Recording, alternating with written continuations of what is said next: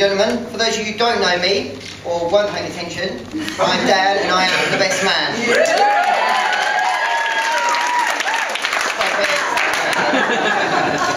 Firstly, I would just like to say, it's wonderful to see two people so happy and in love together today, who have much to look forward to. Me, I'm single by choice. Mostly the choice of the women I've dated.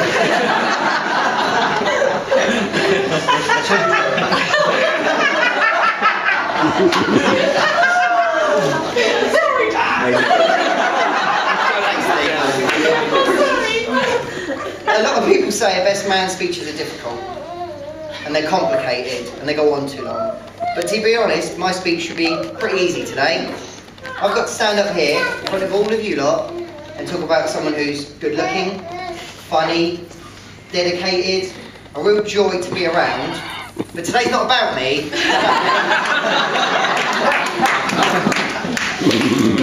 When Kevin asked me to be his best man, apart from the shock, horror look on my face, naturally I had many questions. What had I done to deserve such an honour? Who had dropped out?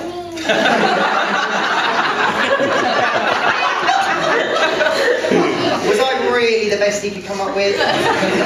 But my number one question surely was, could I actually turn the job down and still expect an invitation to stuff my face and get drunk today? In the end, having accepted the role, I'm pretty happy with the way things have worked out. From a best man's perspective, everything's gone smoothly. For starters, I got him through not one, but 2 stag do's, for those of you who haven't been on Facebook. And I had a little help from Dirty Mike and the boys in that.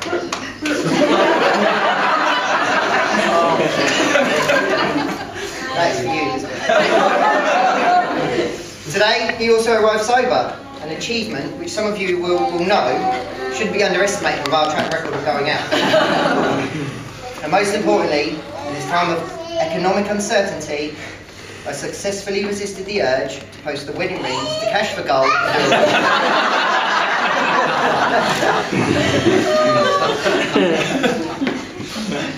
Oh dear. But speaking of the stag do, I would like to touch on an incident I feel should be shared here today. Those of you on stag will remember this. I hope. I know the phrase, what happens on tour stays on tour, usually applies. Rob.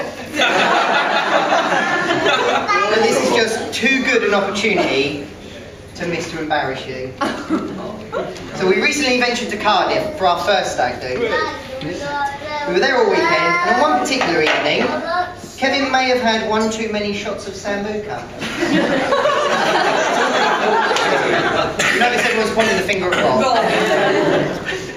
During a drunken stumble looking for the toilet, Kevin realised that maybe, just maybe, he wasn't going to make it there in time. Before that pre-mentioned Sambuca reappeared. Realising things were about to get messy, Kevin reacted with something I've never seen before from Kevin, some unbelievable technique. He raised his half-full pint glass to his face and he proceeded to regurgitate with minimal spillage.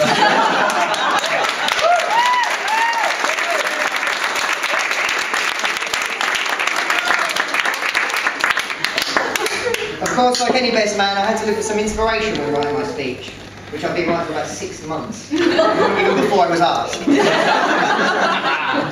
So I asked some friends and family of Kevin's about Kevin. Describe him in some words to me.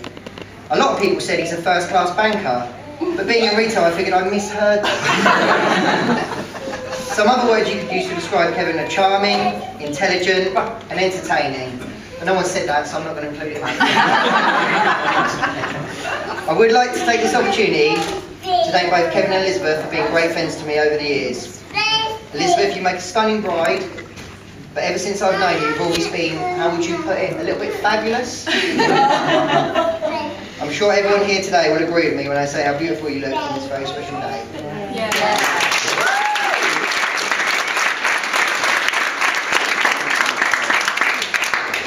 Now, there are not many best men that can describe the bride as a true friend as well as the groom. But I'm lucky in that I can do exactly that.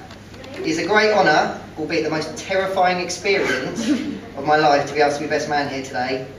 I just hope neither of them ask me to do it again, I won't be bloody doing it.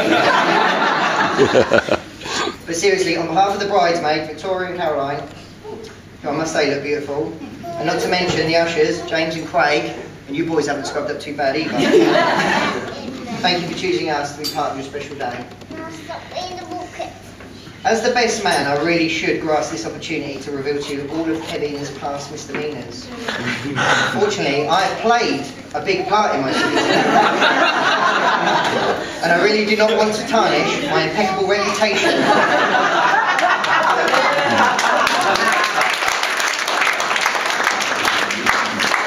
What's left of it. So instead, I'm going to keep things very short and talk about some of Kevin's achievements. He's come a long way in his job as a store manager. He's done a spot of modelling as the face of Game Station. Because he doesn't tell everyone that when he meets them. And some of you will know that Kevin fancies himself as a bit of an actor.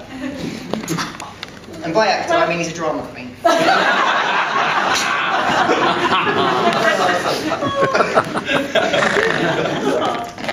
Of course, drama queen aside, he was in several of the Harry Potter movies.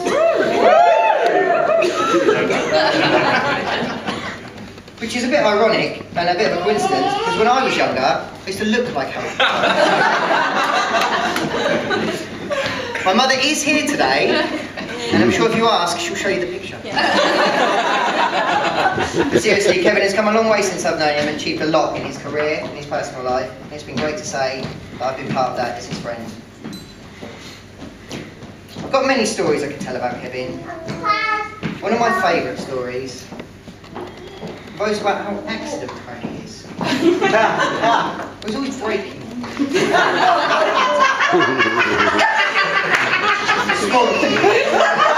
Where's this going? Where's this going? But alas, that story has not been deemed for public consumption. However, I will be telling it at the bar later. You haven't quite heard it.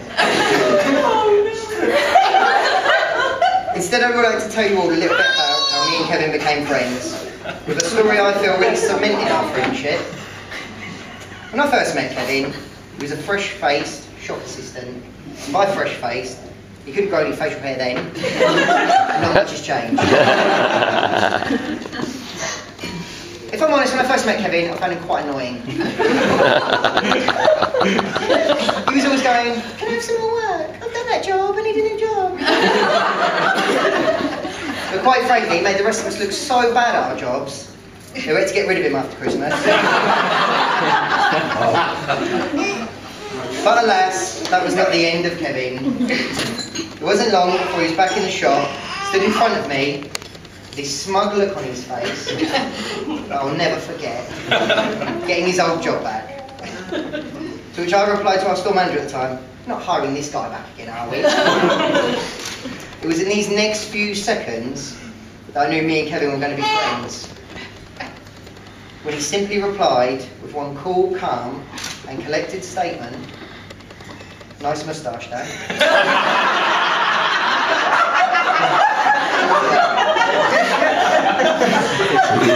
From that moment I was sure we would be friends. Just for reference, it was a goatee. As we became friends, he confided in me that he wasn't particularly happy doing what he was doing. He was having some problems with work. I don't think the boss he had at the time helped much, but he always said I was a pretty unreasonable manager. Now, it's customary for the best man to give some words of wisdom to the newlyweds on marriage. Me being single, I can't speak from experience, so I went out and about looking for happily married couples that could offer some advice. And I'll tell you now, I'm still looking. Traditionally, the best man should include in his speech a sincere and kind remark about the day. And this would be very difficult for me if Elizabeth hadn't written this down for me.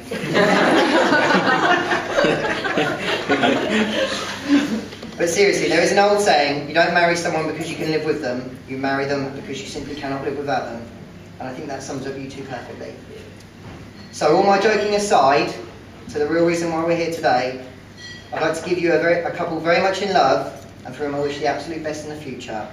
Ladies and gents, please raise your wine glasses, your pint glasses and your hip flasks. To the bride, the groom, my best friends, Kevin and Elizabeth.